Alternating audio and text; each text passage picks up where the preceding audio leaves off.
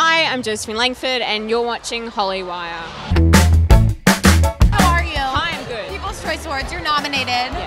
As you should be. I actually just watched the movie After, and I was like, this girl is going to be a massive star. I just know it.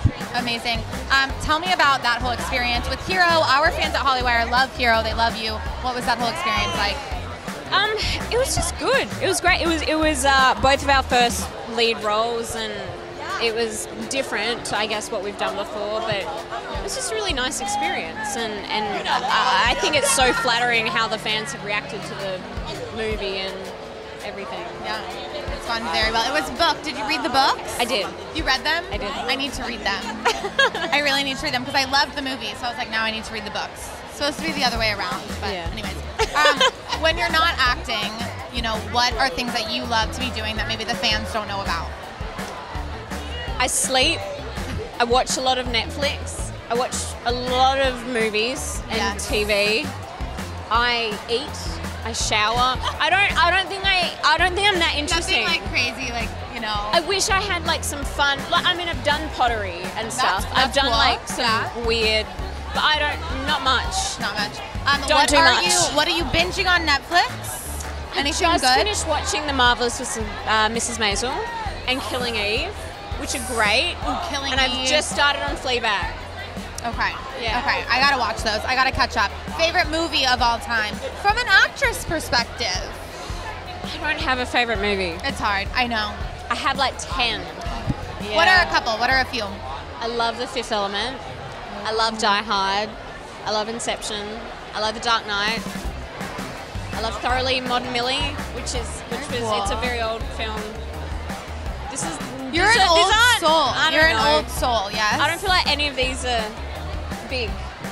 No, but it's Except your Die Hard, it's your art. probably. You know what I mean? So it's like it's totally okay. You know. Yeah. What's going on in the future? What are you working on? Is there anything you can tell us what's going on? I'm doing a film now called Moxie. That's directed by Amy Poehler, and it's based on a book, and it's basically about like a feminist revolt in high school. So that's a lot of fun. So cool. Is that near and dear to your heart?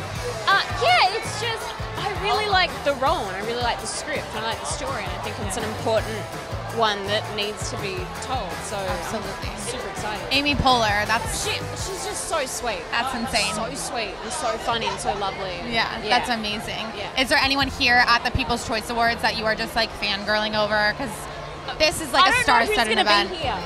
I wasn't sent a list. A lot, like I keep saying this, but like Storm Reed's here, Jennifer Aniston. I heard Jennifer Aniston. Yes, she's nominated. So if you see her, say congrats. Okay, I will. Sorry, hi, I'm sorry. Oh shit, I've been holding this. Oh, No, I it's swear, okay. shit. It's okay. I said shit again. We can cuss on here. It's Hi. totally cool. Lots of people.